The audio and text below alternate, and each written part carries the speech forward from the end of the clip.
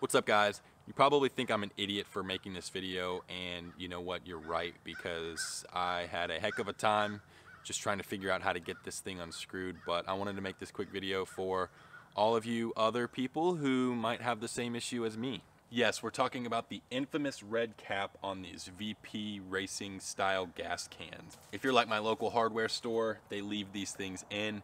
I have been able to get them at Rural King with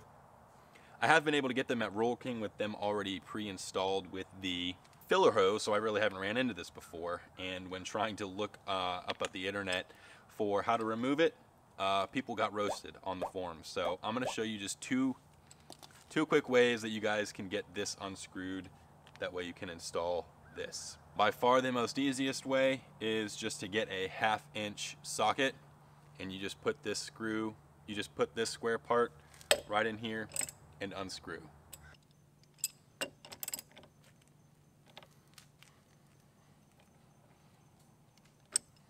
No problem.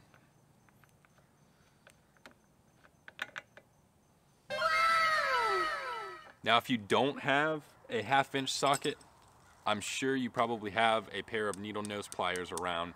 You can make it work with this too. The only thing you want to be careful of is this red piece is pretty soft plastic, so just be careful when using the needle nose pliers. I'll show you what I did to get it unscrewed. They're not tightened too tight, so this method should work for you no problem. Okay, and what I'm going to do is simply take the needle nose pliers.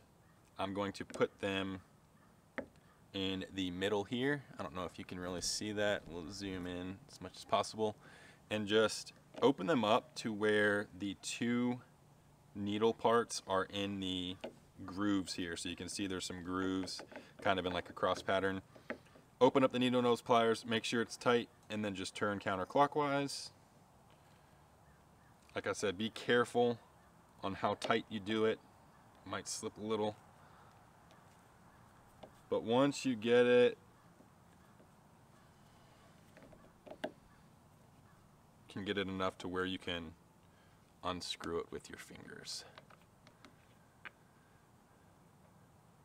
Like so.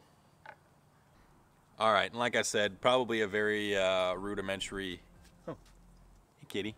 Probably a really dumb video to make, and I'm sure most of you figured that out really easy, but like I said, if you're an idiot like me, this video is for you. So, hope you guys enjoyed the video. Until the next one, keep ripping.